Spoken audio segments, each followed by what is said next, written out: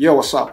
Ukeneye kwiga uko wakwieditinga video yawe muri Adobe Premiere Pro mu minota mike cyane. Just importing, arranging video, gutondeka ama audio n'ibiki byose. Stick around. Muri video ngiye kwereka uburyo wakwieditinga video yawe kuva utangiye kugeza usoje. Niba uri mushya kuri video, kanda subscribe kugira ngo tubashe kujyana tumenye uko bikorwa.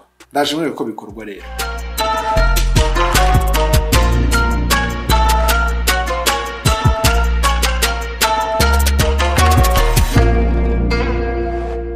Alright, so now let's jump on tusimbukire muri Premiere Pro turebe uko bikorwa. Alright, so ikintu ndaza gukora ndaza gufungura Premiere Pro yanjye nkuko uri kubibona nga ndi gukoresha version ya 2023. Yes, niyo ngiye nkoresha, and then ukimara kuyifungura guys, window uhita ubona ni gutya ibimeze. So hariyo turi kubona ingia new project, open project na recent. Nuvuga ngo hano recent ni project wenda ubumaze imisi uri gukoraho nkuko uri kwibona hano. Habaye na time okay y'igihe umaze uri kwikorera imaze imisi n'itanu yikozeho, yes, amasaha. And then ku bantu bashyashya rero uzanduka kanda no kuri new project, okay? Hano kuri open project nubundi ni project ugiye kureba wenda zitari hano muri recent ziba zarasavinzwe hano mu mashini yawe. And then ndaza gukanda hano kuri new project, and then right ubona ino window baguhaye. Ikintu cy'ingenzi ubanza gukora hano uza gukora project name. N'urugero ushaka either ni music uri kweditinga cyangwa se ni video runaka uri kweditinga, hangaha uza gushyiraho izina rya project yawe kugira ngo uza kuryita izina. And then about hano kuri project location naho ushaka ko project yawe iza kuba isavinzwe, ndaza gukanda hano inzano kuri choose location. Hanga nze gusearchinga folder cyangwa se disk naza kuyisavinga. N'urugero ndaza wenda kuyisavinga hanga muri videos, okay? Muri folder ya videos, okay? Ibe iri muri local disk C user administrator videos, okay? Niho nyine location ya project yawe igomba kuba iri saved. And then iyo umaze gukora bino bintu bibiri, icyo uza gukora uza gukanda hano kuri create. Yes guys, nkuko uri kubibona rero iyi niyo workspace yanjye ya Premiere Pro, ariko ku muntu ifunguye bwa mbere bishobora kugucanga ukibaza ngo ibi ni biki. Ikintu ugomba gukora, ugomba guhituza hano kuri workspace ukamakinga sure ndi muri workspace ya editing. Ndabona ko iyo makanze uhita ubona yuko ihita ihinduka. So hangaha ngiye mfite panels zigiye zitandukanye kugira ngo tubashe gusobanukirwa. Turaza kureba icyo buri panel igenda ikora.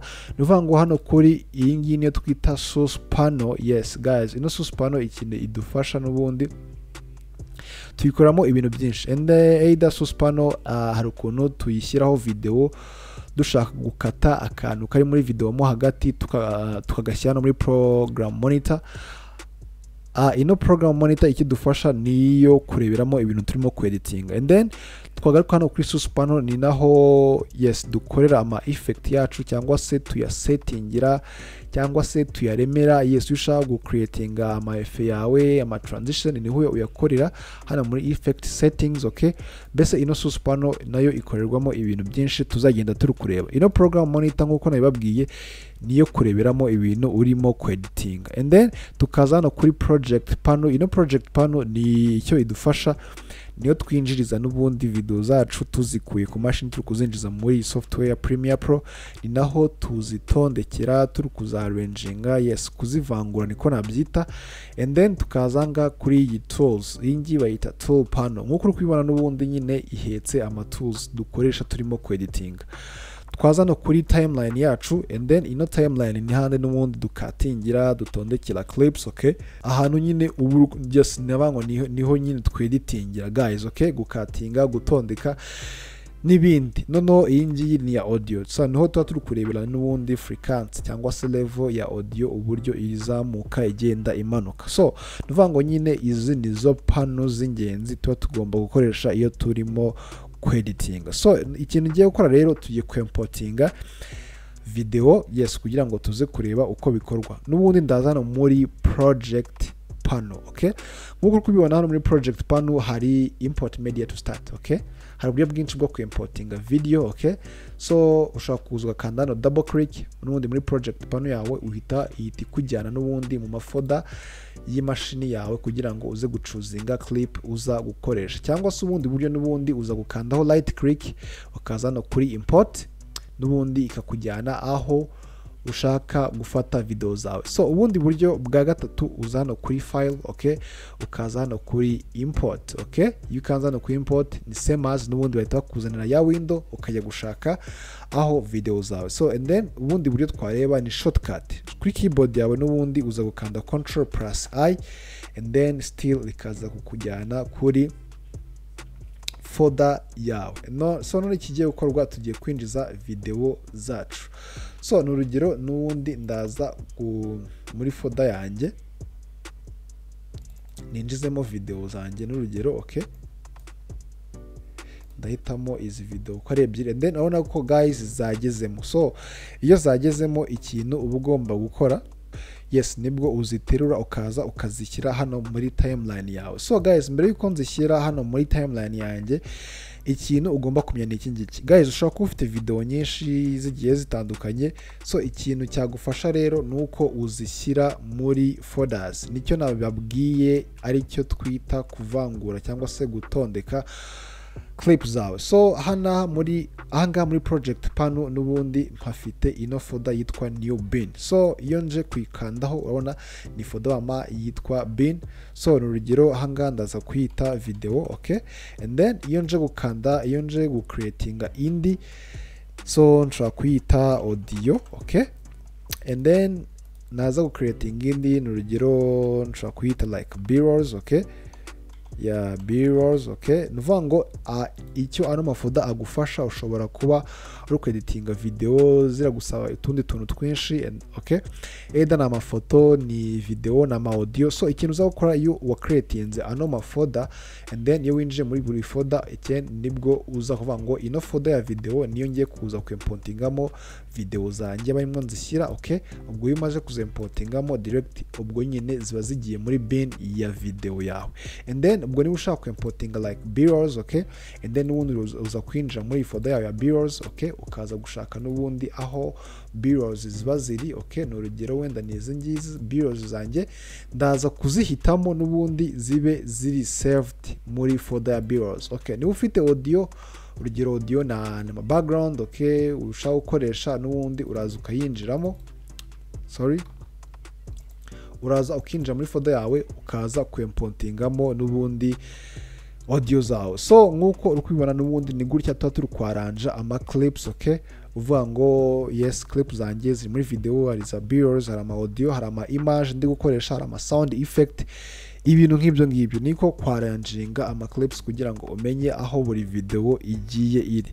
So noneho iyo umaje kuzibyaranjinga nicyo gihe ufata video zawe ukaza kuziterura ukaza kuzishyira hano muri timeline yawe. Okay, so nk'uko uri kubibona rero direct ya program monitor yanjye ahangaha niho mba ndi kurebera niho mba ndi kurebera ibyo ndimo kweditinga. So twihuse cyane ubwo hano ndaza kuri aya matools. Ano matools yanjye tugiye kuri ama tools y'ingenzi n'ubundi yadufasha kweditinga iyo turimo kweditinga video yacu. So duhere kuri tools ya mbere yitwa selective tool.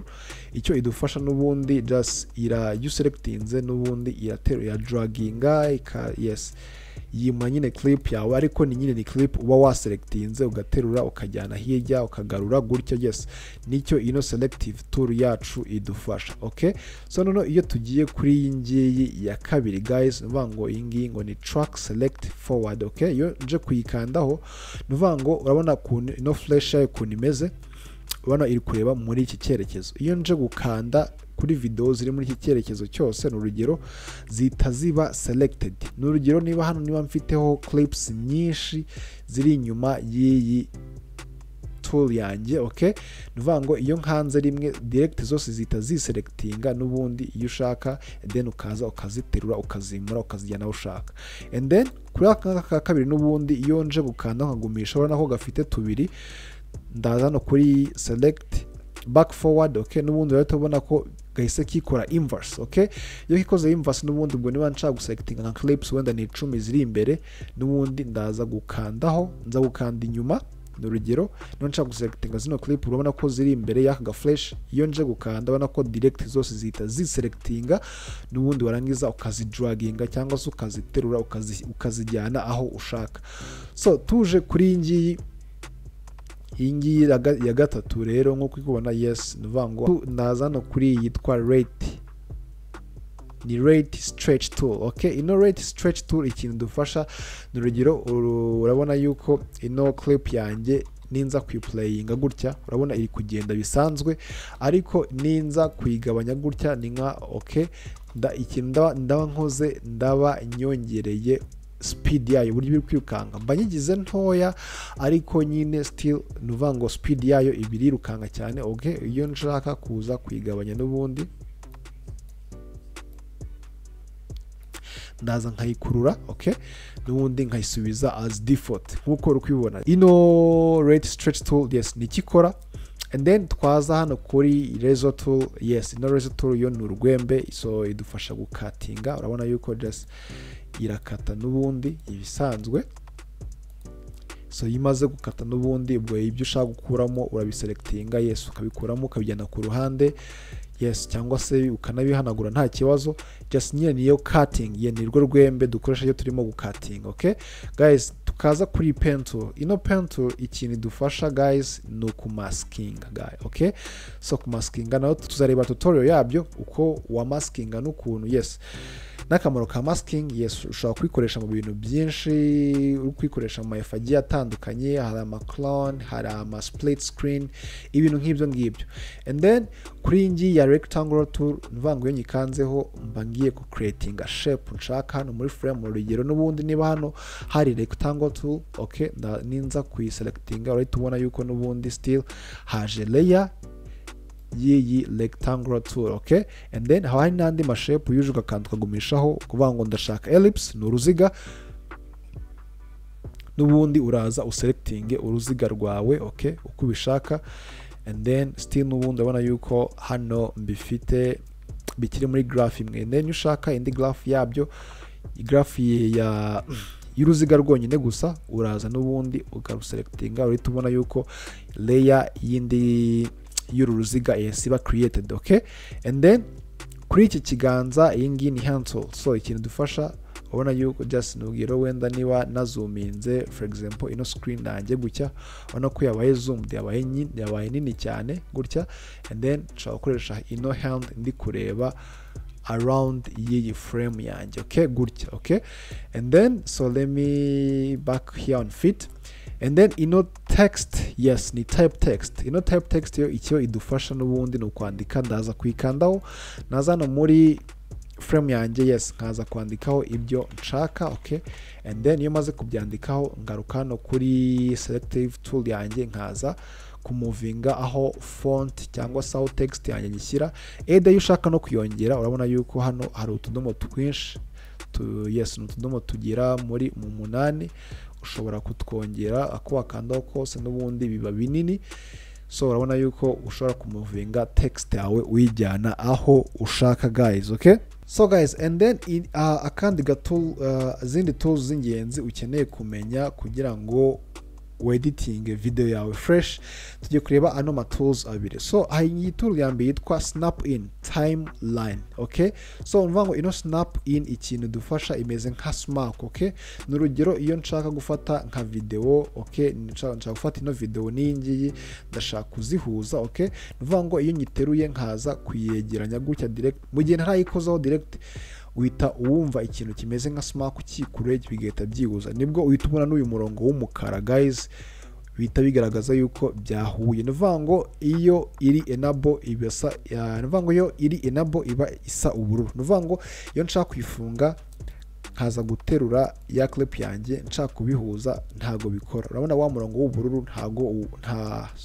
wa murongo w'umukara ntago uwubona kubera yuko ya snap in mba nayifunze, mba meze nk'umuntu wayifunze kandi nta nubwo umenya naho ubihurije, ariko iyo nje kuyifungura still nkongera ngaterura, urabona ko direct bita byikora directly. Okay, so ikindi ugomba kumenya ni iyi ngiyi bita linked selection. Ino linked selection ikintu dufasha n'ubundi, urabona yuko iyo twinjize video muri timeline yanjye izana na audio yayo. Okay, nuvuga ngo hano ibimeze nk'ayifunze, niyo mpamvu ndi gukanda kuri clip akaba ariyo nkandaho yonyine gusa, niba nakanda kuri audio akaba ariyo nkandaho yonyine gusa. Impamvu gutya nuko ifunze, iyo ifunze nyine iba isa umweru, ariko iyo ifunguye guys, urugero ndaza gukanda no ku ruhande, ruvuga ngo gutya irafunguye, buninza gukanda kuri clip direct irahita iselectinga na audio yayo directly, nuvuga ngo ni kuri clip yariyo yose.